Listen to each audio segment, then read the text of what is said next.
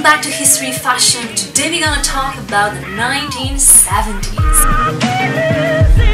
Ready to go!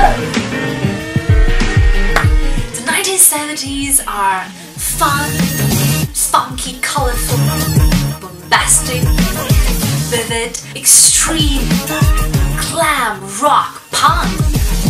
The 1970s are a hit factory. Most of your karaoke songs come from the 1970s. In many ways, the 1970s are a continuation of the 1960s, as people continue to fight for their rights, for equality, for freedom, and for peace. Women were fighting for their freedom of expression, and fashion played a huge role in this.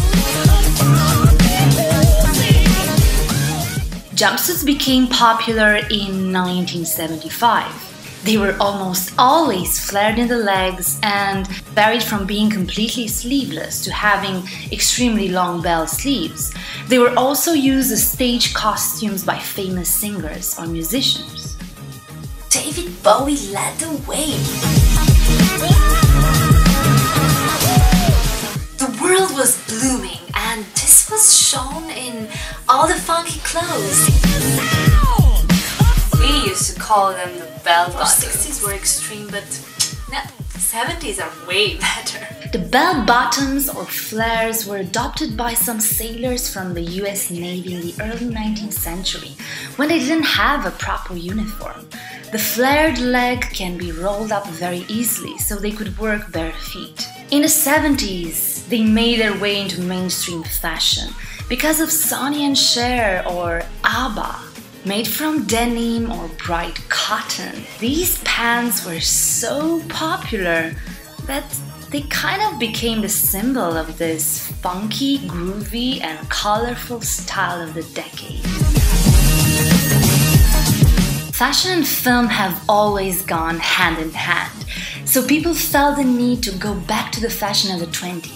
This trend, inspired by the flapper revolution, turned into the 30s trend and then the 40s glamour of the film stars. Although the hippie look was widespread, it was not adopted by everyone. Many women still continue to dress up with more glamorous clothes. Glam rock originated in New York and London. It was worn on stage by legends like David Bowie, Freddie Mercury, Debbie Harry or Steven Tyler. It didn't reach the mainstream, although platforms did, and were worn both by men and women.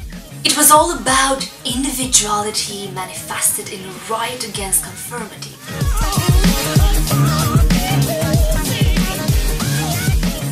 Punk was a revolution. After the hippie movement, the world needed something else. Kids needed a sense of danger, and in the UK, punk started to be the voice of the working class kids who couldn't find jobs, as UK was in a recession in the mid-70s. Sex Pistols and The Clash were kings. Fashion was just an extension of their music. Disco was a very short trend, less than 3 years in the mid-70s, and probably lasted that long because of the huge commercial success the film Saturday Night Fever with John Travolta that made him a star and popularized disco music worldwide. And the sheer clothes. These were more part of the hippie movement. Long, colorful dresses, flared dresses, headscarves, bright colors, Native American patterns, floral patterns. All this hippie look from the 1960s with a touch of distinct ethnic flavor. This trend was popularized by Yves Saint Laurent. Yves Saint Laurent recognized what was happening in the streets and brought it into the spotlight. He didn't do it first, but he was the one who made it completely luxurious and unforgettable. The 1970s changed everything and made fashion a game with no rules at all. You are awesome, groovy, funky. Thank you for watching. Thank you for being part of the Teyxo world, man.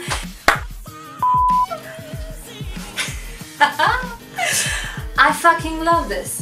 Love this blue hammer. Of course you're feeling funky when you have this thing on your head. All day you gotta sing, you gotta dance, you gotta move, you know what I'm saying? You gotta move, baby.